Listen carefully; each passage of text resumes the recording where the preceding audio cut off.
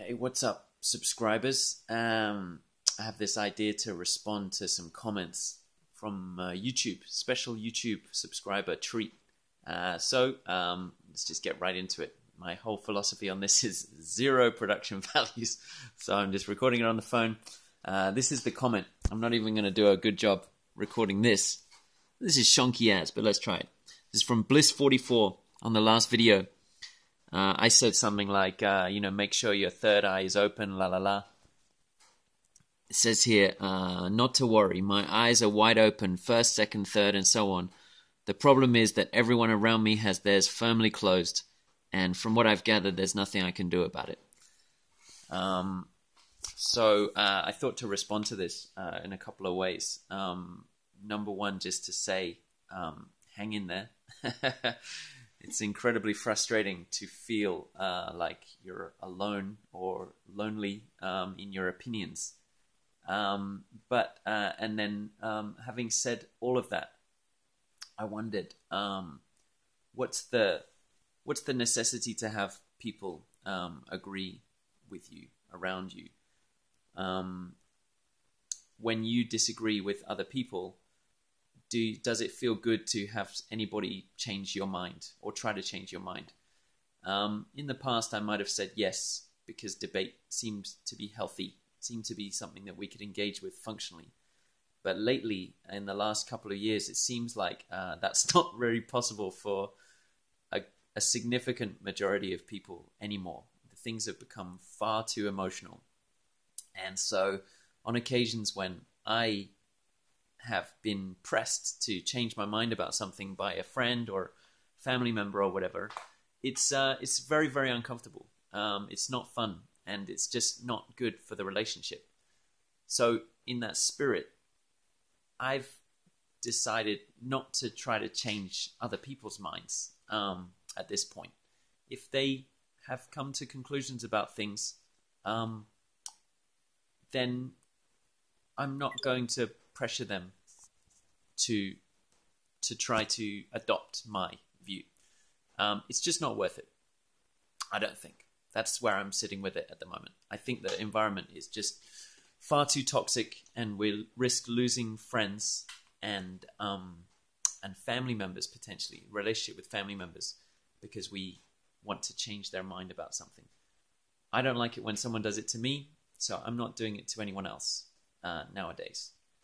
I also believe in diversity of viewpoint and everything like that, so I apply that to other people as well. Having those people around me who disagree with me, I believe it's important. I want people to value my perspective and have me around them in their company. So I treat other people like that. I want them around me. I want to have them in my newsfeed. I want to have them in my personal life, and I want to say something and have their honest reaction to it. If they know that I'm judging them, I won't get that. I won't get their honest reaction to something.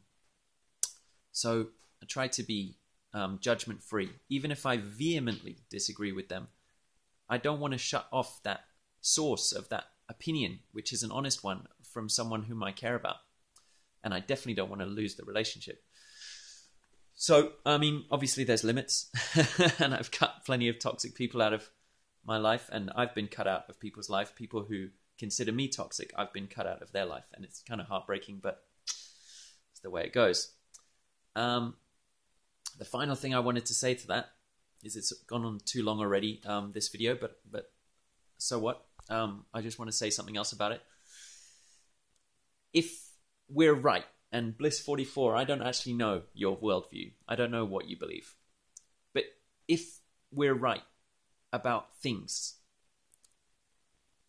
how can I phrase this? It ought to have positive effects on our lives. Holding a worldview ought to, apart from making us correct, ought to make us manifestly and demonstrably have positive knock-on effects in our lives. It ought to effectively lead to a good life. And that should be viewable. It should be manifest. So if it's not leading to that, then I think some questions need to be asked. Like, is it really right? Is it really right what we believe? And so the knock-on effect of that viewpoint is that I'm not saying one should believe in falsehoods because they're useful and they give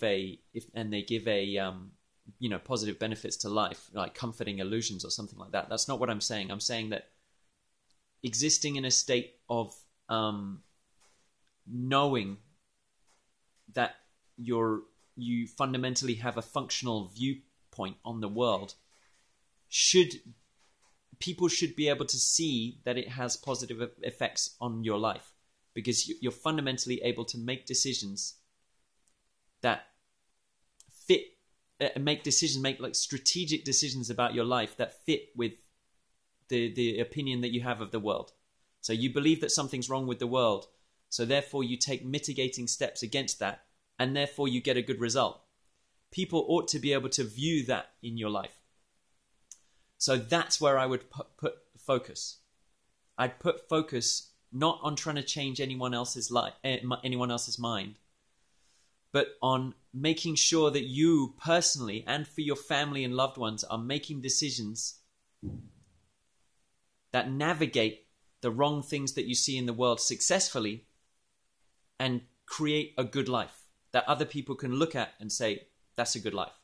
Now, what is a good life? That's the hugest question that's arguably in the top 3-4 hugest questions of philosophy that's been tackled since the dawning of human mind. And I might tackle that a little bit myself. What is a good life? I have strong opinions about it nowadays. So that's what I wanted to say about that. Bliss 44.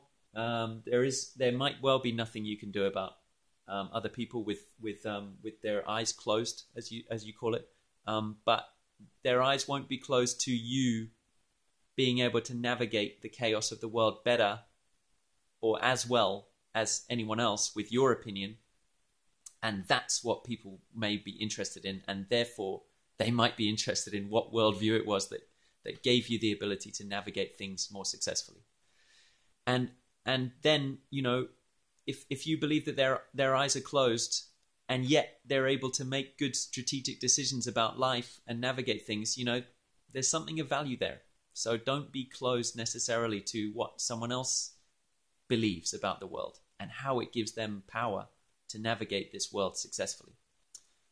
Okay, huge ramble, different kind of content from me. I've not really done a video like that before. Let me know if you enjoyed it.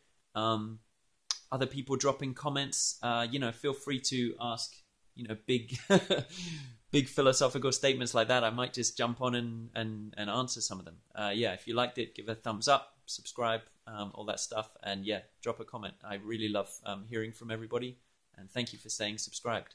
All right, as always, the most important thing, the most valuable resource on the planet, without which much else is impossible. Peace.